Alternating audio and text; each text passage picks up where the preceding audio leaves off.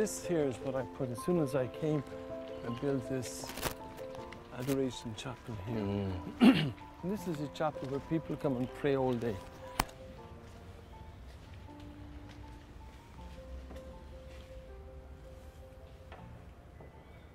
So we expose the Blessed Sacrament 24 hours a day. And people come and spend time in prayer. Spend time in prayer. And like last night, a group of people were here just to come and pray. And then every hour there's always somebody here the whole day. We've Mass here at 12:15. We've Mass at 6:30 this morning. And then there's just always a prayer. We have our special intentions. Okay. And then our testimonies here. People come and give testimony. And then there's a confession room there for those who need confession. Who's that? That's Saint Bakita from Sudan. She was a slave girl who was captured, escaped 3 times, and was captured 3 times. And then she went with the Italian consul over to Italy. And there she decided to become a Catholic. And when she became a Catholic, then she decided to become a Reverend Sister. So she worked up in Schio, up near Venice. And she was the first saint of the year 2000.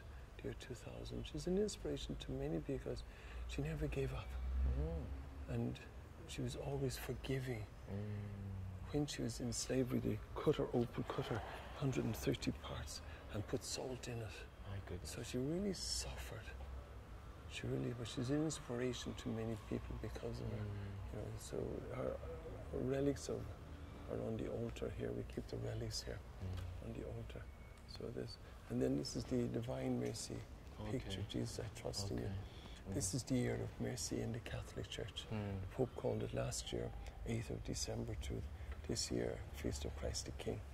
So this year we're talking on the mercy of God, the love of God, that God is a merciful Father.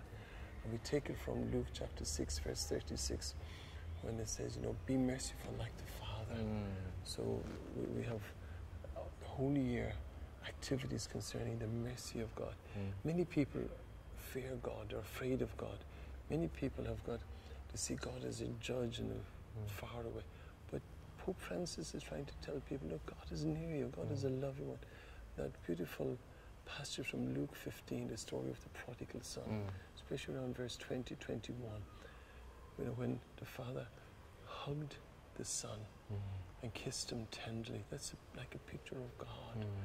And when he holds the son and forgives him, and the son says he's sorry, you know, that mercy and forgiveness of God. And that's the picture that I see of God, you know, the forgiveness, the mercy, that no matter what we've done, no matter what sins we've committed, there's always the mercy of God is there. So that's why this year is a year of mercy. And this is the picture. You know, Jesus, I trust in you, from his heart to flow those away. So these are people who come to pray. Look.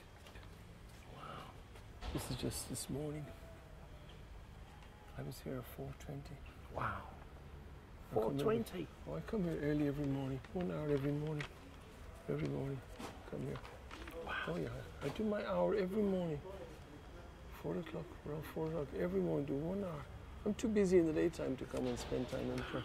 So I come here. So everybody signs, not everybody signs in. Not everybody, but many people sign in to give that time to God. Father, I ask you last question. Yes.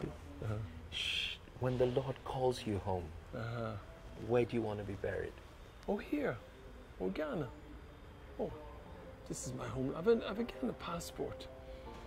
On the 3rd of July 2013, the minister then Ahoy gave me my passport and said, Father, you should have got this years ago. Years ago, he said.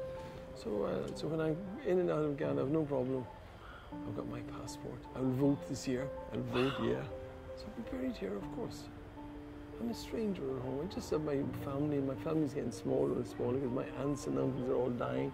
So how many people do I know? When I go home, I don't know the place. I know Accra better than anywhere else. So this is my hometown. That's why I'm called Neelante. Oh, Neelante? Neelante of Lante. From the Gan tribe. I worked there for 20 years. 20 years in a crowd. So Oh, Father, thank you so much. Such a great thank honor. you very much. You've done a remarkable work. Yeah. God bless We you. continue. There's still a lot to be done. A lot to be done. We just started a soup kitchen too. A soup kitchen. All those people who come around begging and begging and begging, we give them breakfast every morning. And now we're going to under the bridge to the drug addicts and the rest and give them breakfast. And people come and give us food and give us money to go and bring food to them and feed them. That's what we're here for. Isn't this what the church is there for us? To bring food, to bring love, just to take care of their health. We have doctors taking care of their health, take care of the food and their clothing. This is our life. Everyone, this is what the church is for. This is what the body of Christ is for. And Father Andrew Campbell in Africa, West Africa, in Accra, Ghana, from the Christ the King parish, is doing wonderful work. He's celebrating his 70th birthday and over 45 years of feeding people and building schools and name it. He's done it all, and we're celebrating him this very moment. Father Campbell, thank you so much. My pleasure. Thank you. Thank you.